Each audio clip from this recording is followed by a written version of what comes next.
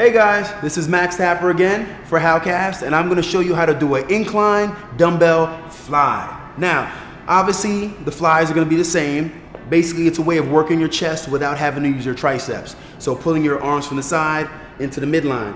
The only difference is now we're going to be on the incline bench, basically moving up. Now, what this is going to do as opposed to the normal fly is get a little more of your upper chest and a little bit more of your shoulders. So that's a part of the body you're trying to develop, then this would be a good exercise for you. Let me show you how this works. Now this is our starting position. We're gonna pick up our dumbbells, we're gonna lay back and extend our arms straight up to the ceiling.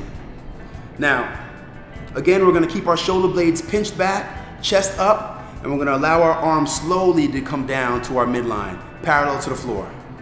Back up, stop right over our shoulders, and back down, slow and controlled. There, back up. Once again. Good.